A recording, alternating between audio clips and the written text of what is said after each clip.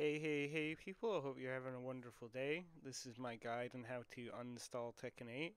I know a lot of veteran players will have a hard time doing this or maybe have forgotten how, but I'm here to walk you through it.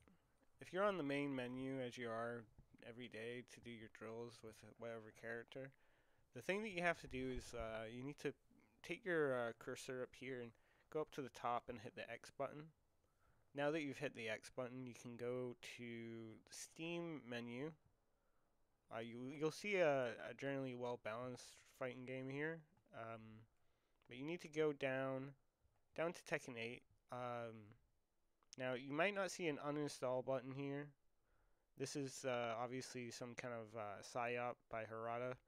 But if you go down to here, you can go into properties. No, I don't think you can see the uninstall button here. See, this is why I'm making this guide.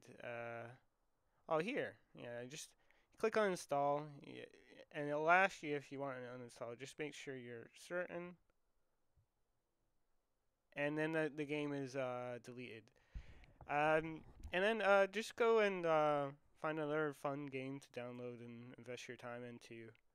Anyway, this has been my guide on how to uninstall Tekken 8. I hope it's been helpful.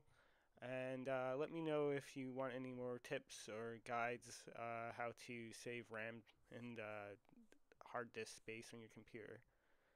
Anyway, I hope you have a lovely day.